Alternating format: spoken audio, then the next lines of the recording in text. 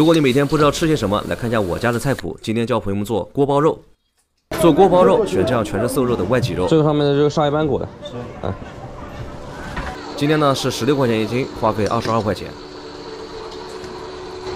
22块钱。好。我们先把外脊肉上面白色的筋膜剔下来，这个不要。这块肉直接切出来的肉片太大了，我们先把肉斜着切开，再切成稍微厚一点的肉片。切好的肉片拍一拍，然后冲洗干净，挤干水分放入容器中。肉片中加上盐、味精、少许的葱姜水，给它抓拌均匀，把肉片抓的有点黏黏的就可以了。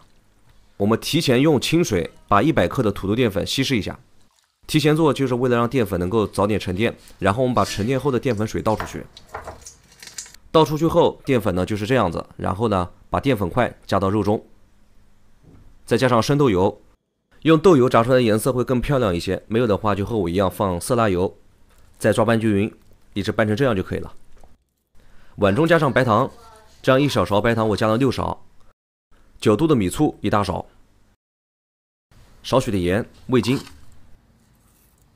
少许白醋，橙汁，加橙汁是新式的做法，传统的老式锅包肉呢是用酱油上色的，给它拌匀备用。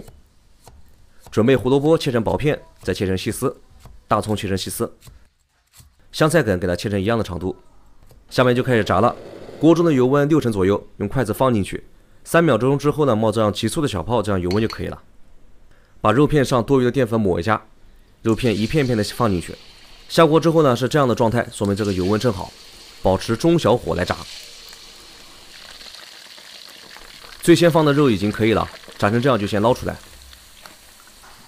把肉片全部捞出，再把油温升到8成，再下锅复炸一下。复炸是很快的，炸到能看到肉的地方呈枣红色就全部捞出。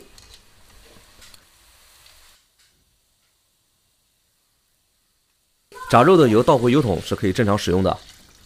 锅中有少许底油，先爆香姜蒜，再下入调好的碗汁，开大火来炒，炒黏，炒到起大泡，然后肉片回锅，下入切好的各种丝，简单的翻拌几下，给它拌匀就可以了。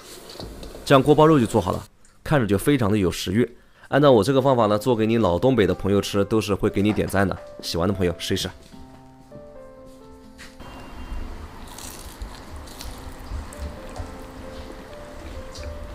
好好吃！我要吃，哎，我要吃。好了。水果。没有它口水。淌口水了。